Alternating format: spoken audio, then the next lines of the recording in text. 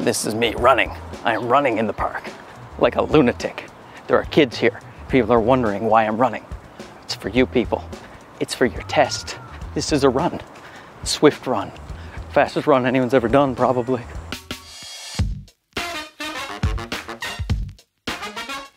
So FeiyuTech was kind enough to send over their brand new gimbal, the Scorp Mini, and as you can tell from that Baywatch-esque run I had at the beginning of the video, this thing works great as a gimbal, a plain old gimbal that just wants to steady your footage. It works great, but here's the thing, this is very unique, and not just for the shape and the buttons, the functionality. This can do some stuff that I haven't seen any other gimbal do, let alone one at this price point. In fact, let's talk about one right now. Just let me go get the app. Okay, so let's load up the app here. Here's the FeiyuTech Scorp app. It's great. Great app, a lot of functionality. You can do everything from the app or everything from the touch screen, and you'll see my battery life is there. It says 75%. This thing's been on for hours and hours, so that is great. It's like 12 hours of runtime. That's crazy, and you can charge it in 1.6 hours. I'm getting ahead of myself.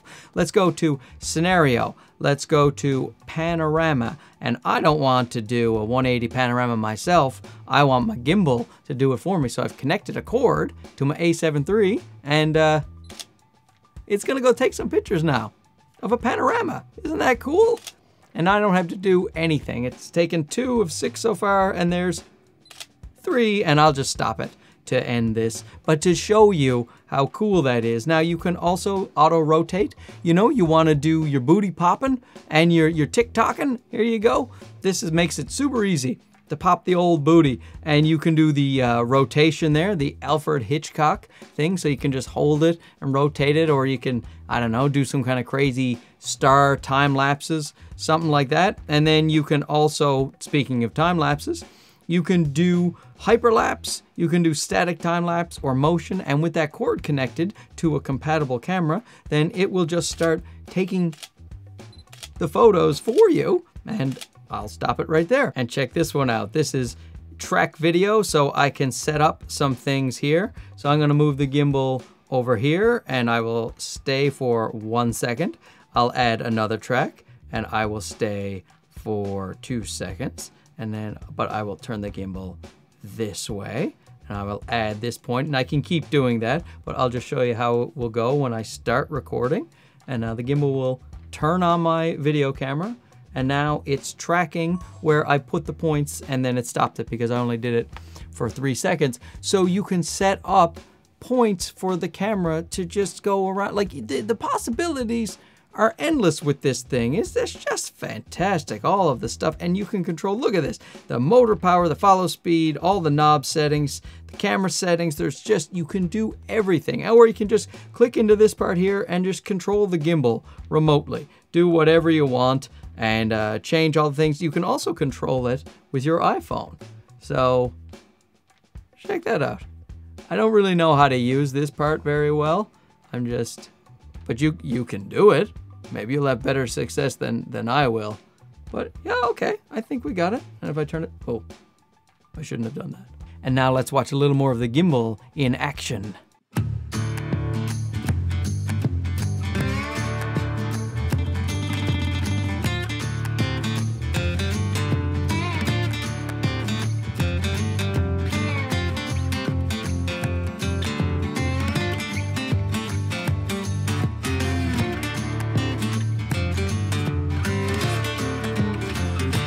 So let's talk about the gimbal itself right now. And as you can see, when you take off the little plastic tripod, hard plastic, it's just plain plastic, but it gets the job done. It's sturdy. Once you take that off, you have such a small setup. And if you have regular sized hands, it will fit. If you have really big hands, maybe you'll need to keep that tripod on. Otherwise, maybe your pinky will be dangling. But I have regular hands, not dainty, flimsy hands. Nice, regular man hands. And they fit it just right. My buddy Shane from Geeky Nerdy Techie, he did point out that if you're left-handed and your finger will hit this multifunction dial, which I'll talk about in a second. And to him, that's a little annoying, and that makes a bit of sense to me, but I am right-handed, so it doesn't bother me. Sorry, Shane. But here's the thing, you can also grab it here you know, switch it here. Now, let's talk about that multifunction knob that bothered the Australian Shane. See, this is so great. Like, look at this. You can just switch right here. This little button will switch it. Now, right now we're the roll axis, and I can hit it one more time. Now it's the tilt axis. Hit it again, and now it's the pan axis. Now, if you also buy their external follow focus and just wrap it around your lens, it can control that as well. You can set it up in the menu to control that. Or if your camera with connectivity has electronic focus that goes with this gimbal, it can control that as well. My A7 III, it does not. And I should say this, actually I should have said it right off the bat, but in the description there is a list of cameras and lenses that are compatible for both balancing and also functionality when they are connected. And so you make sure that your camera and your lens is on the list, because if it's not, then it might be tough to balance it, and this gimbal might not be for you. With these lighter weight gimbals, same thing with the Zhiyun Crane M3, M2S, you know, they're strong motors, but you have to have a decent balance. And so you want to make sure that your camera and your lens jives with that particular gimbal, so make sure you check out that list. If you have an EOS R, that has a ton of functionality with this Scorp Mini. In fact, my buddy Tim from They Make It Like That on YouTube, he's got a train channel, model trains. He graffitis them. He has an EOS R, and he came by a little while ago just to pick up a lav mic, and I actually had the Scorp Mini. I was testing it out at 1 o'clock in the morning like a lunatic. Now, do I have the volume on? Oh, look, there's Tim from They Make It Like That. This is going to be grainy and unusable. Can you change my shirt to a black t-shirt in post? Nobody will be able to see your t-shirt because it is so black here. So dark, but see? This is why it's good to have a gimbal in the darkness. I think we're at like ISO 6 million right now. Yeah, this is that's a good look. That is it's the most flattering way to light someone, isn't it? That's what they say. Is a Natalie Portman will only be lit this way.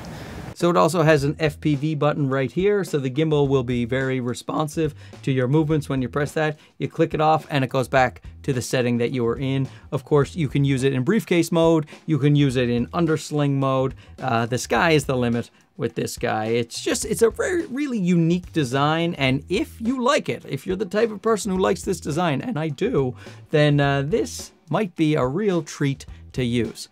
And the touchscreen on the back, oh wow, this is such a nice looking, clear touchscreen, very well laid out, able to use all of the functions that you're looking for, the tick-tocking, the everything, it's all back here. There's also a joystick there for you to control it as well. The power button is on the other side. It is just there. You can put it into sleep mode with the power button, or you can turn it all the way off. Now you have a trigger here, so when you press the trigger, the camera will go back to a fixed starting point, so that, like, let's say you got the camera all messed up and you just want to go back, and it just goes back for you. And if you hit it 3 times, it goes into selfie mode. And here's the thing, I will show you a problem with the selfie mode right now. So here we are now in selfie mode on the gimbal, and as you can see, it is nice and smooth, and I like that very much. But here's the problem when you're in selfie mode. If you dip it down a little bit, the handle does get in your way, so you have to be cognizant of the handle so that it doesn't obscure your lens there, you know, with your field of view. Now what you can do to get around that is you just flip it around to regular mode, okay, and then turn the whole thing around. And now I've turned the entire gimbal around, and I can now see myself. I don't have access to the joystick as much, but because it has this fantastic little dial here on the side. Why is your radio so loud? You can go up, tilt up or down, or I can program this dial to go side to side. But right now, since I'm in pan follow mode, I use the quick dial here to go up and down.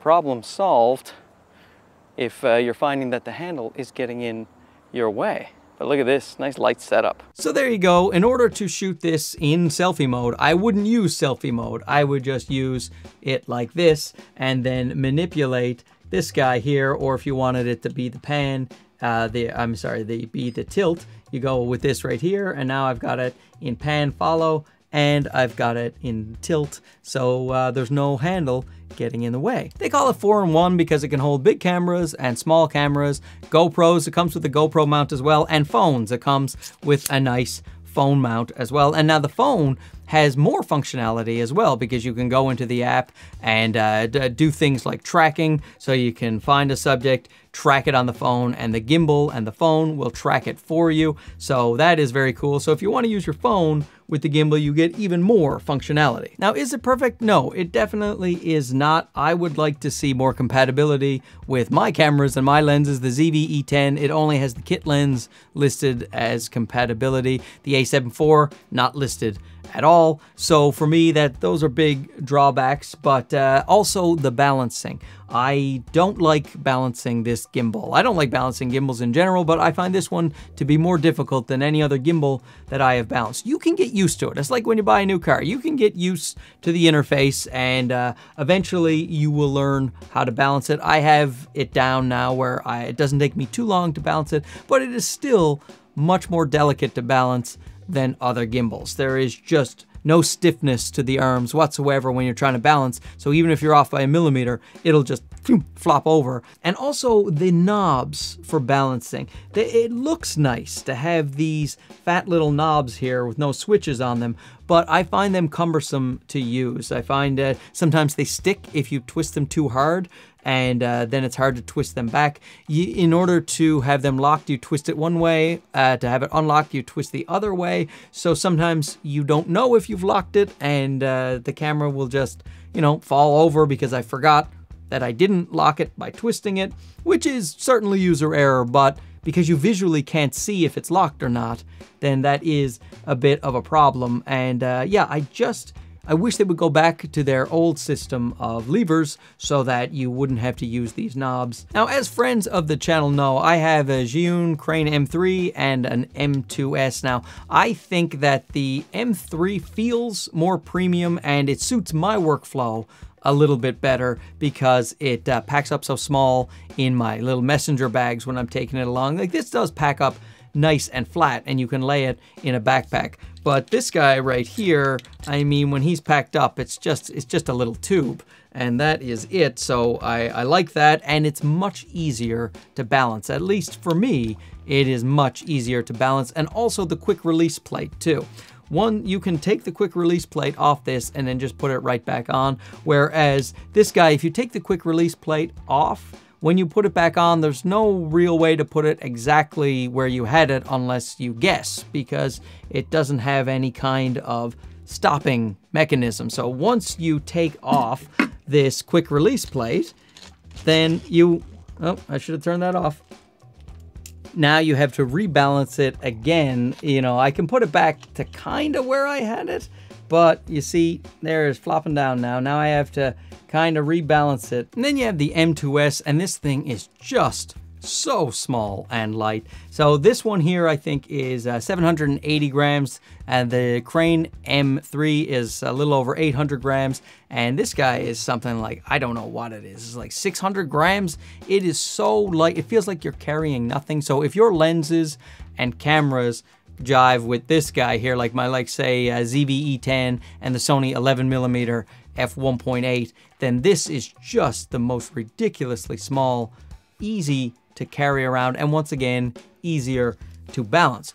But here's the thing, if you like the functionality of this guy, or you need cameras that have bigger payloads that don't fit on these guys, well, then there's no comparison. Then this is your gimbal, because these things, the Zhiyuns, they don't have all of that functionality that you have with all those unique features, and they hold what they can hold. Now, also, check out my reviews on these two gimbals, and in the descriptions of those reviews, you will see what cameras and lenses are compatible with those two gimbals. So that way you can pick the best gimbal based on the cameras that you own. So anyway, that's it. Thanks for watching, and thanks to FeiyuTech for sending over this cool little gimbal. And you know, the links are in the description, affiliate links to make me rich. This is going to retail for about $299 when it's full price, but right now it is a Kickstarter campaign if you're watching this early, and you might be able to get yourself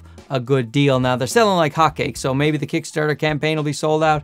I don't know. But yeah, check out the link, and if you're interested in something like this, give it a whirl. If you don't mind balancing something that's a little more difficult than usual to balance, at least in my opinion, maybe I'm just not good at balancing this particular gimbal. That is certainly possible. But that was, to me, the biggest drawback, because once it was balanced, it is such a fun, good gimbal to use. Anyway, don't forget to like, subscribe if you haven't already, and we'll talk to you again soon. Okay, bye-bye. But hey, while you're here, why don't you click on the video about the Zhiyun Crane M3 and see if you like that gimbal compared to this gimbal.